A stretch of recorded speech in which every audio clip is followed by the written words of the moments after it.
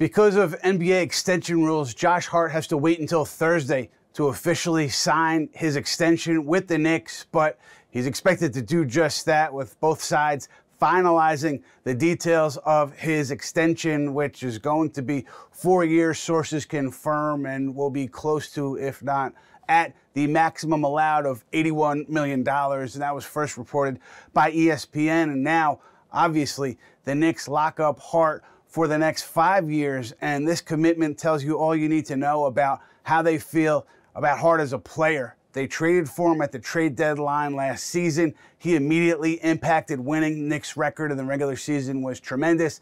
He helped them win that first-round series against the Cavs, and that was enough for the Knicks to see that Hart was going to be an important part of their build here. They're building out this roster, obviously looking to compete eventually for an NBA title, but in the here and now, compete in the Eastern Conference to get to the Eastern Conference Finals. So they see Hart as a major piece to get to that spot, and they've got Hart, they've got Dante DiVincenzo, they've got Julius Randle, they've got Jalen Brunson, all under contract for multiple seasons here. So they've got some players under control, not just this season, but moving forward. And then the next domino to fall for the Knicks this offseason is Immanuel Quickley's extension.